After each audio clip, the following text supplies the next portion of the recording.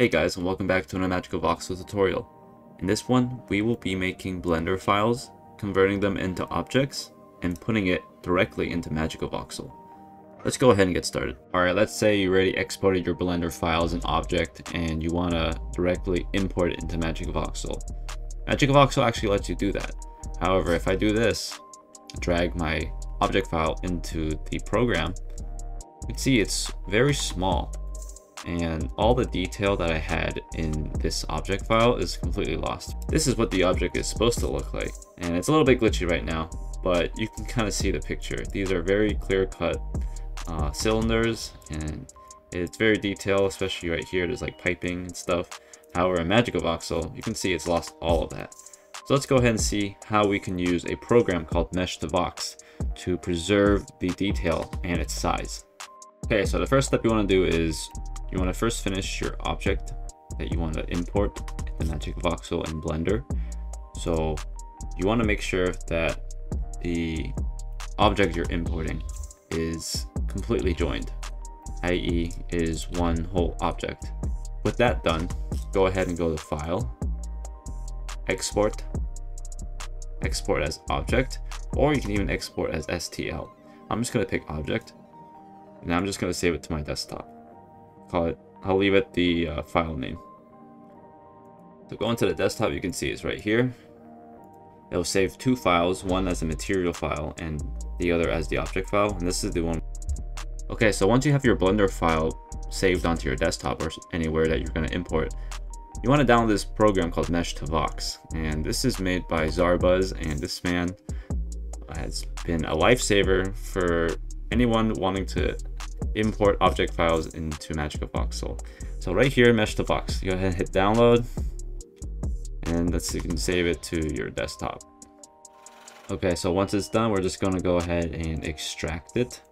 Once it's extracted, go ahead and open the file, and then double click this exe file, and this will pop up.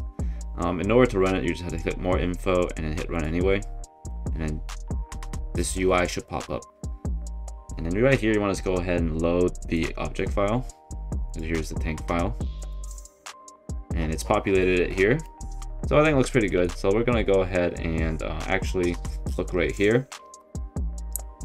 This is obviously how many colors you want your object to be. There's only like 2 or 3 colors, so I'm just going to set this like 5. So this right here by scale represents the size of the Vox file the object will be in terms of voxels. So 256 means that there will be 256 voxels in length for that object. So if you make this any higher, MagicaVoxel will automatically make a new object to accommodate the increased size. And then this, you just want to leave the same, and you just want to go ahead and hit start voxelization. This could take some time. If this pops up, just want to go ahead and hit run, and then it should be done right here. You can hit save vox, and you can save it to the desktop, name it whatever you want, and then let's go ahead and check it out.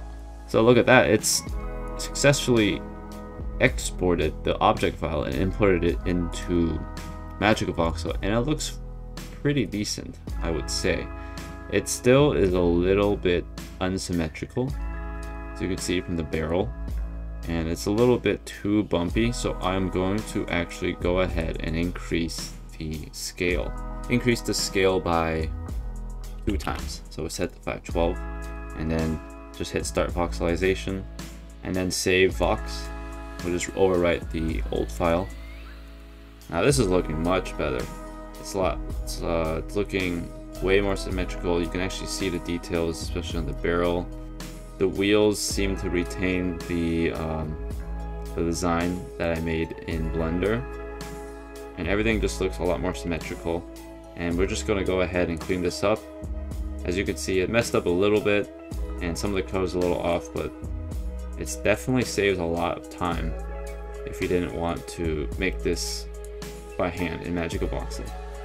So after a little bit of cleanup, you can see that it looks really good for the amount of time that, obviously you gotta make it in Blender, but definitely saves you a lot of time if you are more versed in Blender and you just want to make your thing in Blender and then import it into MagicaVoxel. So yeah, that basically wraps up this video. If you guys have any questions, go ahead and leave them in the comments below. I will have a link in the description of this video going to the GitHub page for that Mesh To Vox program. Hopefully this tutorial has helped, and I'll see you all in the next one.